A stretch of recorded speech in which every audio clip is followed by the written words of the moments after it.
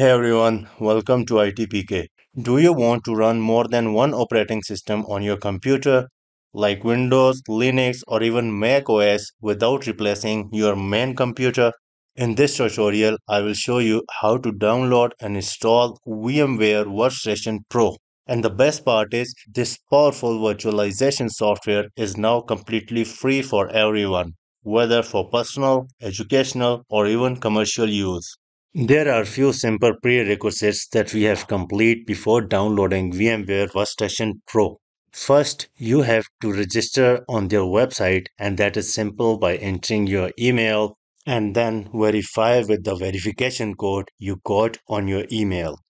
Once email is verified, to complete your registration, please go ahead and enter first name, last name, country, job title, and the password to complete your profile. After you have completed your registration, please go ahead and log in with your username and the password. After a successful login, please go to My Download and then we want to go to Free Software Download available here. Now scroll it down and please find VMware Workstation Pro and click on it.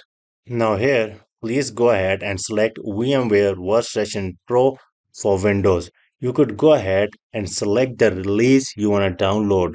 Now at this page, you will see the download file name, size, release date, last updated, and all other properties.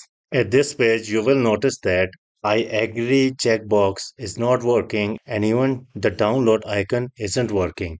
It's simple. Just go ahead, open term and conditions, go through all of them, then you will be able to select I agree to the term and condition and then click on download and it will ask you to complete the trade compliance and download condition. Just put in all the simple and required information like name, last name, email, company, address, city, state or province, country, and the zip code. Then go ahead and agree to it and submit. Now just go ahead, click on download and specify the location to download it in your computer. So the download is completed. Let's begin with the installation. Click next. I accept the term and license agreement. Again, next. And also, if you want to change the location, you could go ahead and change from here. Again, click next, next, and then install. Please note that all the important links and the required information is in the video description. You can go through that easily. Now the installation is completed and we are ready to click on finish and run the VM Workstation Pro totally for free.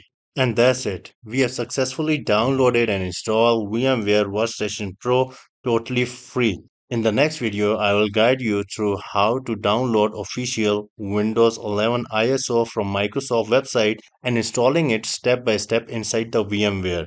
So make sure to subscribe and turn on the notification bell so you don't miss that tutorial.